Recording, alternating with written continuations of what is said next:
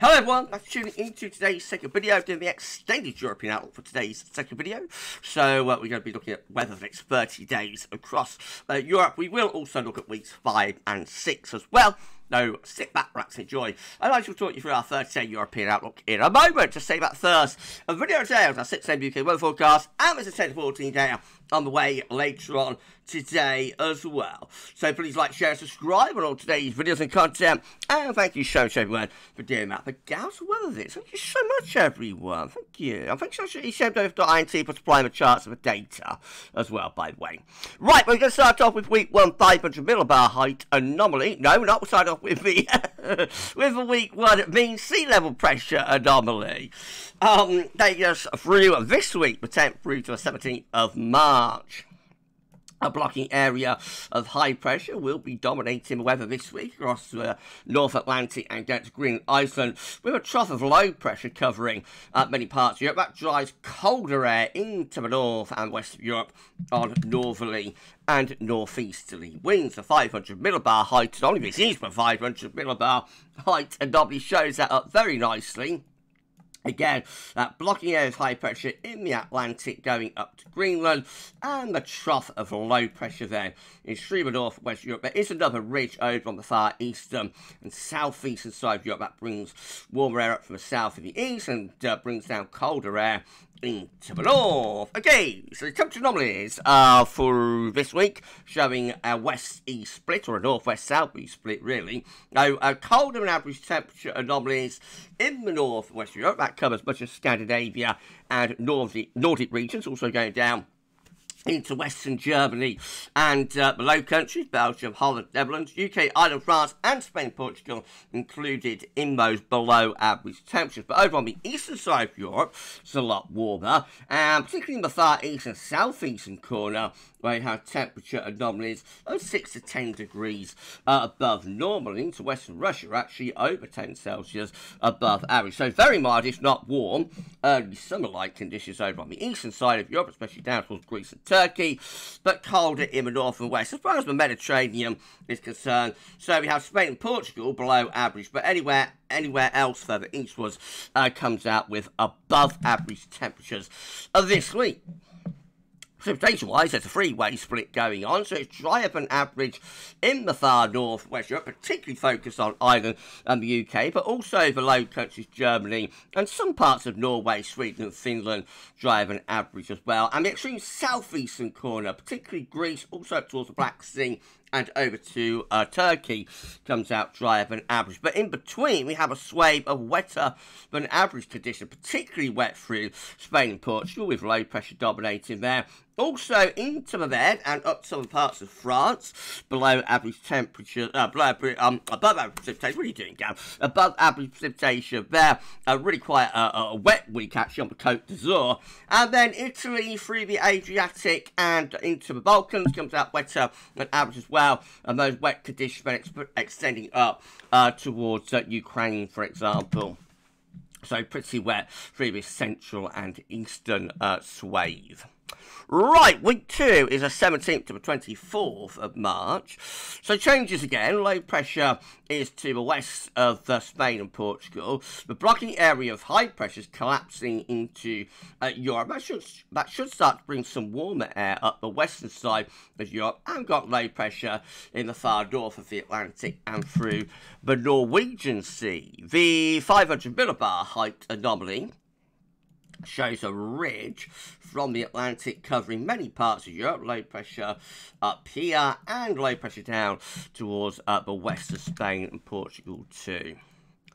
Temperature anomalies warm up in the west of Europe then. Next week we lift the temperature up, and most parts of Europe actually are coming out with above average temperatures. The core of warmth is still over in the far eastern side of Europe, but all areas have average or slightly above average temperatures in the west, and more significantly above average in the far north and eastern portion of Europe. And as far as precipitation goes, well, many areas are dry, but it is still quite wet down towards Spain and Portugal. And also we have Norway coming out quite wet as well. But most other areas are drier than average, and particularly from the UK and Ireland and the Atlantic over towards the east side of Europe. Southern and southeastern Europe are, I suppose, closer to average, so there could be some showers still left down in the far south.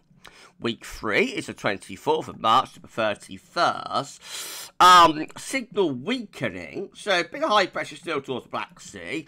Hint of some high pressure towards Greenland and Iceland. Low pressure in Scandinavia. Still the hint of this cut-off low to the west of Spain and Portugal. 500 millibar heights look like that. Rather a bizarre pattern. So some blocking around Greenland. Could that be the first signs of a tropospheric response to the sudden stratospheric warming event we've been talking about recently? Trough of low pressure in the extreme northern portion of Europe, and still with this ridge actually dominating many areas. Temperatures then remain above average in most places, right from the Atlantic side of Europe all the way over to the Russian side, generally above average in most places with those temperatures. So the precipitation anomaly, well, it's a weaker signal, still quite wet down towards Spain and Portugal, and also turning wetter through Scandinavia and Nordic regions, and then we have these drier conditions again covering many parts of Europe. Week 4 is the 31st of March to the 7th of April. Well, there we see low pressure dominating across many areas, actually. You would expect a corresponding, so you expect, like, the wind be coming in from the northeast, a little bit like that, based on the position of the low pressure, but there's not much sign of blocking, but, you know, maybe we'll see some a strong signal for blocking in next week's update. 500 millibar heights look like that. So again, some blocking around Greenland and Iceland. Low pressure, high pressure, I should say, more towards the east side of Europe. And then maybe some low pressure through here. But it is quite a strange, you know, quite bizarre anomaly. Temperature anomalies are still largely above average, so in most places. And precipitation-wise, very weak signal now. Strongest signal is like wet down towards Spain and Portugal. And possibly the far northeast, including the Baltic Sea states of Latvia, Estonia, and Lithuania. But to be honest, it is a weak signal there. Right, that's your 30-day look ahead done. Let's go through weeks 5 and 6 data before we go. So week 5 is the 7th to the 14th of April. Now we have a stronger signal for blocking. That could be the tropospheric response to the strat warming. So blocking around Greenland, Iceland, low pressure through here, here, and here. And you'll think we're bringing in the wind from the north, from the northeast, through the north and west of Europe. 500 millibar heights, again focusing the blocking around Greenland and up toward the polar region. Temperature is still largely above average in the east, beginning to come down out in the west. I suspect they'd be colder than that in reality. And precipitation-wise, very weak signal. But you can see where the blocking is. It's up here. And these areas are sort of wetter than average as the jet stream gets pushed southwards. And then week 6 is the 14th to 21st of April. No changes still with that blocking signal up to the north around Greenland and Iceland. Low pressure bed through here, and winds coming in from the east and from the northeast. Potentially strong signal for blocking with a 500 millibar heights focus through the high latitudes there. I think that's definitely a response to the strat warming there. And as far as temperatures go, well, they're continuing to come down with the temperature anomaly. As far as precipitation goes, looking rather wet, especially through more southern and western parts of Europe. So the more interesting weather is in April, actually. Could we be setting up a cold, wet April here, courtesy of the SSW, possibly. But before then, not a lot going on, as we said. We're starting off quite cold in West Europe through week 1. The rest of March looking generally reasonably mild in most areas, but watch out for April, perhaps. We'll see.